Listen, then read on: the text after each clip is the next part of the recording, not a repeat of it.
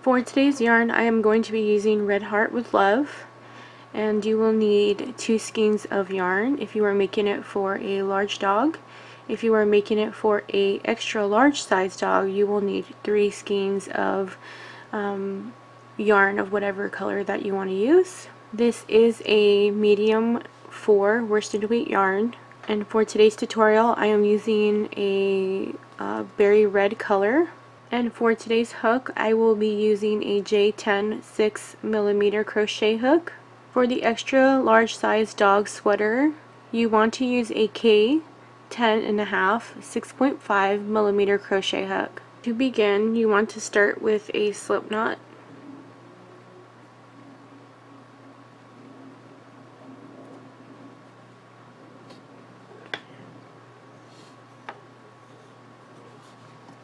Chain 70, 1, 2, 3, 4, 5, 6, 7, 8, and you now want to continue in the same fashion until you reach 70 chains. I have 70 chains now, and what you want to do is straighten out your chain before slip stitching so your work doesn't twist.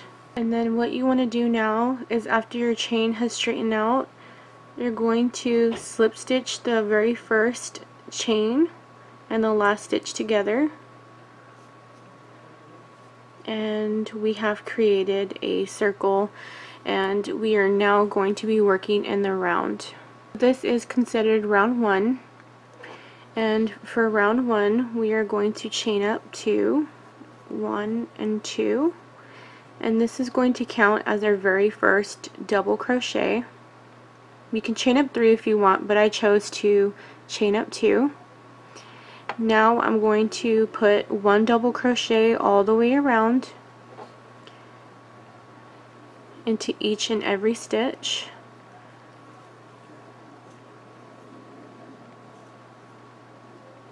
So there's our first stitch, and this is our second.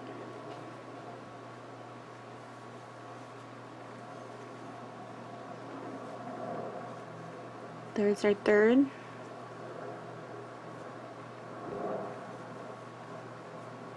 And here is our fourth. And I just wanted to also point out that, as you can see, I am crocheting over the tail, so we don't have to weave in any ends when we are finished with our sweater.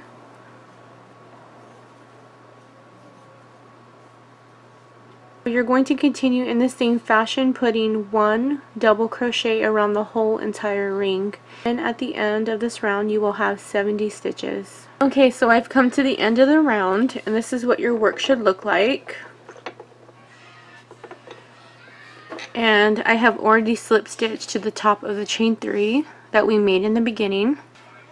Okay, for round 2 we are going to chain up 3, and that is going to count as a back post double crochet. Now into the very next stitch we are going to go in with a front post double crochet.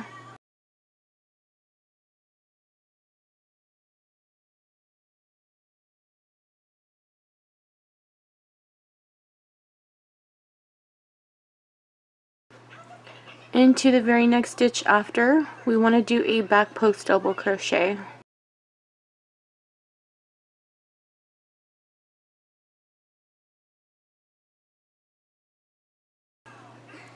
Into the next stitch after, we will do a front post double crochet.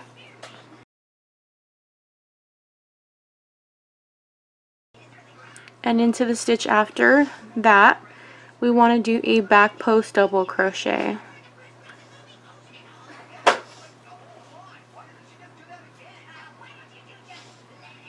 Now this is going to be our repeat here and throughout, and we are going to repeat this until the end of round 5. I will be back when I come to the end of round 5 to show you what to do next.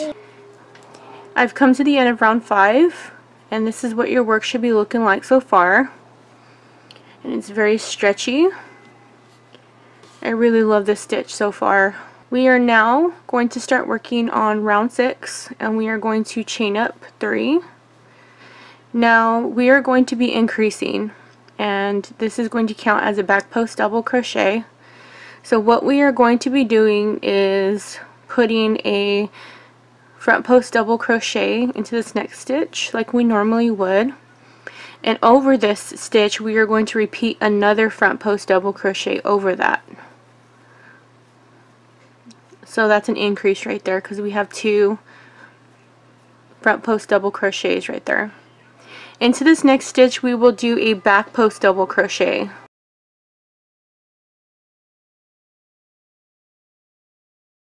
Into the very next stitch you're going to repeat that and put 2 front post double crochets. So there's 1 and there's 2. Into the very next stitch after we'll just work a back post double crochet once only like we normally would.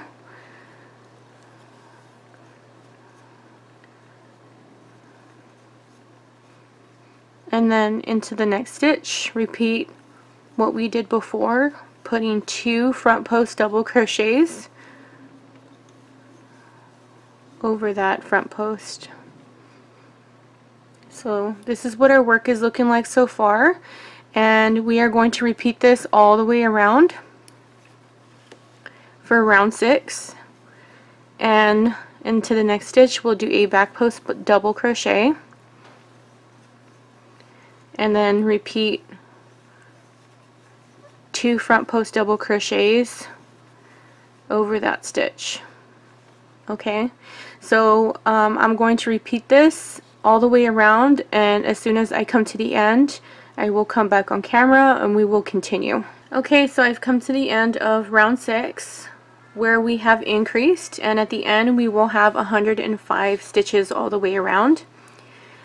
We are now going to be working on round 7, and for round 7 we want to start off with a chain 3, and we are just going to put 1 double crochet all the way around, and we want to even out our increases, so make sure that you are working into those increases that we had made.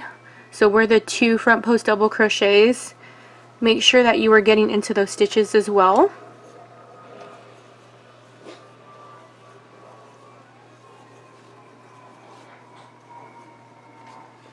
So you want to continue working 1 double crochet all the way around until the end of the round of round 7. You will have 105 double crochets all the way around. I have come to the end of round 7, and I am now moving on to round 8. Now we are going to continue just putting 1 double crochet all the way around until the end of round 16. It's really simple and easy, and then after that we will be working on the armholes after. So I'm going to continue this also off camera. So I'm going to continue working the remaining rounds from round 8, which we are currently on, all the way to the end of round 16. For round 17 we are going to start working on the armholes. And to begin round 17 you want to chain up 3, and we want to put 1 double crochet into the next 5 stitches, and we're going to have a total of 6. So the chain 3 counts as a double crochet, so there's 1 and 2, and there's 3, 4, 5, and there's round 6. And there is stitch number 6. So we have 6 double crochets right here. We now want to chain up 13. So after we have chained 13, we are going to skip 12 stitches beginning right after this chain up. So there's 1, 2, 3, 4, 5, 6, 7, 8, 9, 10, 11, and 12. And I'm just going to yarn over my hook, and I'm going to join to that 13th stitch with a double crochet. So just double check your work to make sure you have skipped 12 stitches and joined to the 13th stitch. We now want to put 1 double crochet into the next 66 stitches.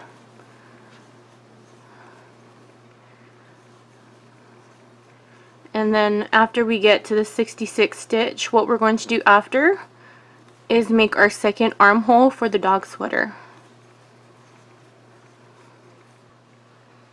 Okay, so I have come to the 66th stitch right here where we are going to be creating our second arm sleeve. And we again want to repeat what we did on the other side, and we are going to chain up 13, yarn over, and then you are going to again skip 12 stitches across. 1, 2, 3, 4, 5, 6, 7, 8, 9, 10, 11, 12, and then we will join to the 13th double crochet.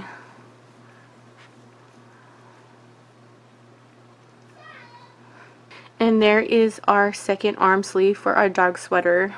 So in the end you will have 7 stitches left. After you join to that 13th stitch, we'll have 1, 2, 3, 4, 5, 6, 7 stitches at the end.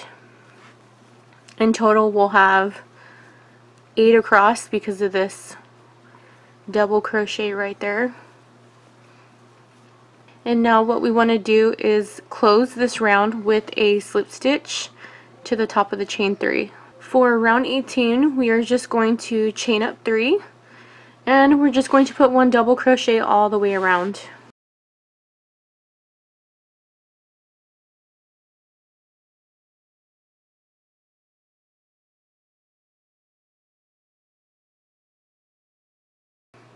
And then when we get to this, what I refer to as the chain bridge, we have to work across into the actual stitches by putting 1 double crochet. And you will have 13 double crochets across the chain bridge. And now what we want to do is just put 1 double crochet into the next 66 stitches, and we are just going to work in this fashion. Even when you get to the second arm sleeve on this side right here, you will repeat the same thing, putting 1 double crochet into each and every chain for a total of 13 across, and then work into the remaining stitches after.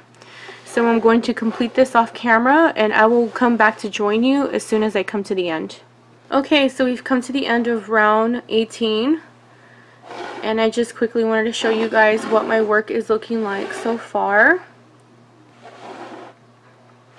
So what we are going to do is continue to work in this fashion, just putting 1 double crochet all the way around, and of course starting with our chain 3 in the beginning, and then slip stitching to the top of the chain 3 when we come to the end.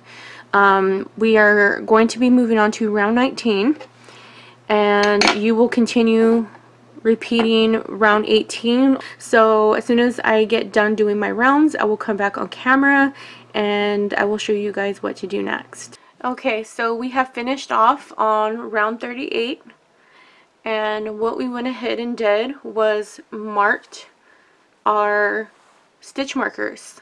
Now, to figure out where to place your stitch markers, right here is the chain 3, and what you want to do is count to the left of the chain 3, and you're going to count 24 stitches from the chain 3. So you're going to count 1, 2, 3, 4, 5, 6, 7, 8, 9, 10, 11, 12,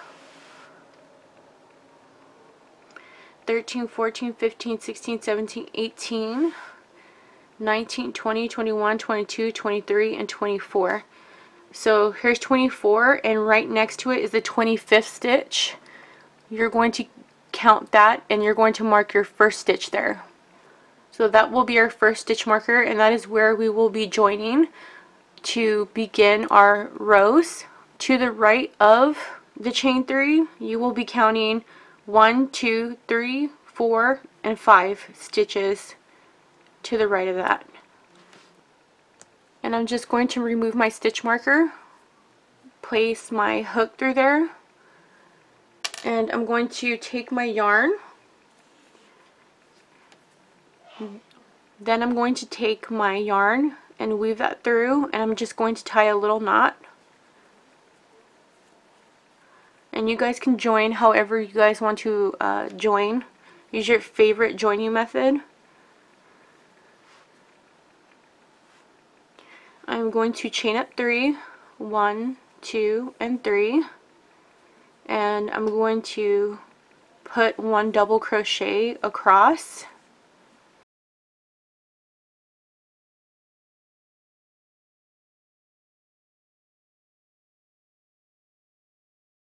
So you want to keep working 1 double crochet across until you reach the second stitch marker. When you get to the end, you will have a total of 78 double crochets around. I have came to the very last stitch. This is the 78th stitch. Now what we're going to do is turn our work, and we're going to slip stitch into the second stitch, because the 78th stitch cannot stay here because of the fact that the stitches that we will be working need to be an odd number. So I'm going to slip stitch and then bypass that stitch. I'm going to chain 3. This will count as a double crochet, and we are going to put 1 double crochet across back to the other side where we have started previously. And this is what we are going to continue to do from row 2 all the way until the end of row 7.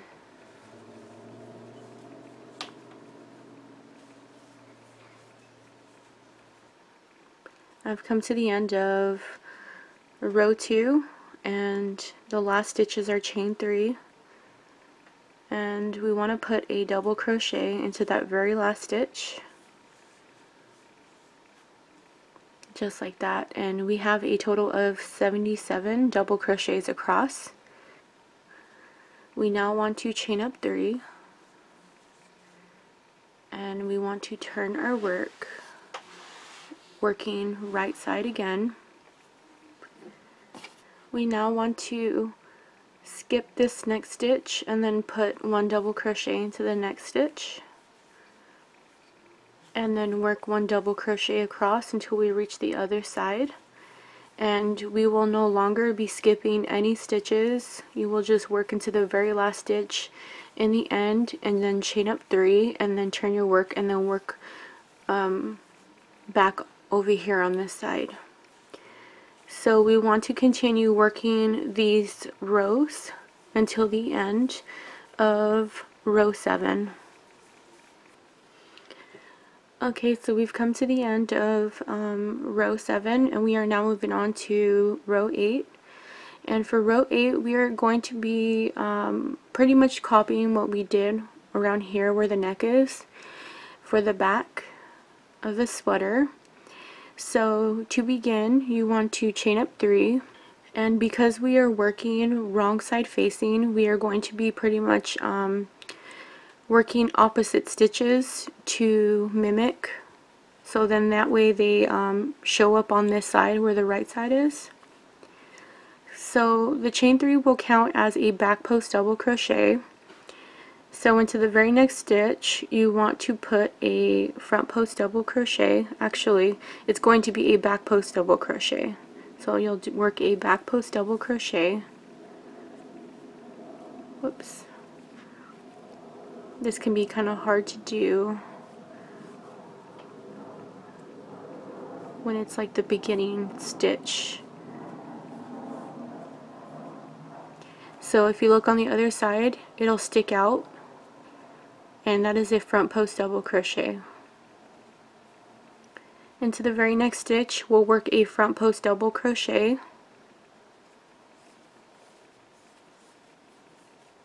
and then if you look on the other side, it's actually a back post double crochet.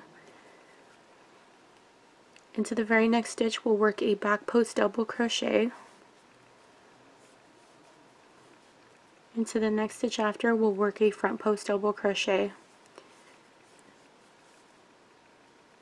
So you are pretty much alternating a back post double crochet and then a front post double crochet.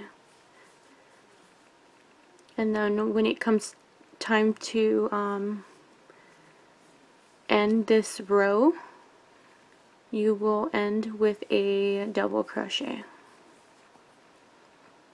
So that's actually a back post double crochet, although we did a front post double crochet.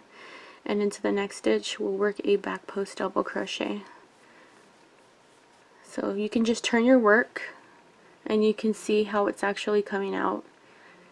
So we are going to continue alternating a front post double crochet and then a back post double crochet across, and then end with a double crochet. So I will be back as soon as I come to the end and I can tell you guys what to do next. And this is what your work will start looking like. It's starting to look just like this, and I am at the very last stitch. There's a chain 3 right here, 1, 2, 3, and that is where we want to work into and put our last double crochet. Now we're going to chain up 3. To move on to row 9, you are going to skip the very first stitch because this counts as a double crochet. So into the next stitch you are going to put a front post double crochet. Into the next stitch you'll work a back post double crochet. Into the next stitch after you'll work a front post double crochet. Into the next stitch after you'll work a back post double crochet. And if this is moving too fast for you guys always can follow along with the pattern that is free for download, and you can find that link into the description box. So you are alternating putting a back post double crochet and then a front post double crochet, and then when it comes time for the odd rows, you have to work the opposite stitch like we did on row 8. So there's a back post double crochet, and into the next stitch you'll work a front post double crochet, and then to the next stitch after a back post double crochet, and to the next stitch after front post double crochet. Okay, so that is how that is supposed to be looking. We're going to continue alternating a front post double crochet and then a back post double crochet until we reach the end. Okay, so I've come to the end of row 9, and we are just going to repeat this 2 more times for 2 more rows. So we will come back to the end of row 11, and for row 10 you were going to alternate row 8 where we are working backwards, and then row 11 we will be working row 9 where we have worked the right way. So I am going to continue this, and as soon as I come to the end I will come back on camera, and then we will start evening out our work and single crocheting around the sweater. So continue that and I'll be back in just a moment. After we've come all the way to the end of round 11, you're going to single crochet around the whole sweater. So now that we have single crocheted around the sweater, all you have to do is just weave in your ends at the bottom. And now we are going to be moving on to the armholes around the arms.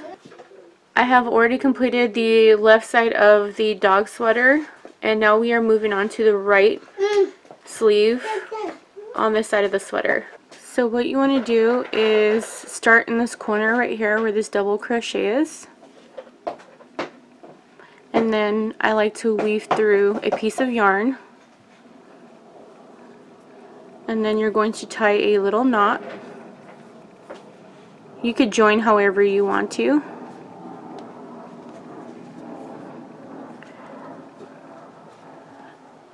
You are going to chain up 3, 1, 2, and 3. You will then put 30 double crochets all the way around until you meet back to about right here on this side. So work all the way around evenly, 30 double crochets. When you come to the end and you have 30 double crochets all the way around, you will slip stitch to the top of the chain 3. You will then chain up 3, and this is going to count as your back post double crochet, and into the next stitch you'll work a front post double crochet. Then after, into that next stitch, you will put a back post double crochet.